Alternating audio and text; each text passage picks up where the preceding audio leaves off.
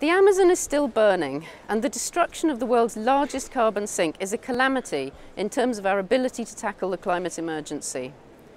It is also a very personal tragedy for the thousands of indigenous people for whom the Amazon is a sacred home that they have protected for millennia.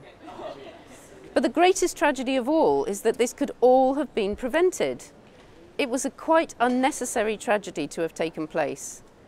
It was clear that President Bolsonaro was going to side with the ranchers and the loggers, but the EU could have used its trade power to put pressure on Bolsonaro to protect the Amazon.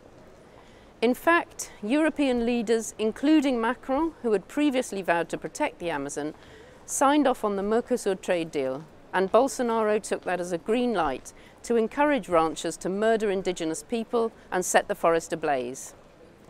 In March, I organised a cross-party letter signed by many members of this House to Trade Commissioner Malmström. We raised long-standing concerns about the EU-Mercosur trade agreement and pledged not to vote for it as long as it did not include legally binding environment and human rights standards.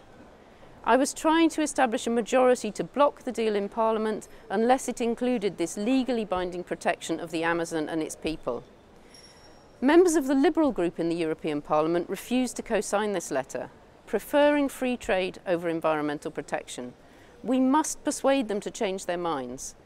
Parliament has the power to do this, so please write to your MEP asking them to support the Greens' call for legally binding protection, not just empty words.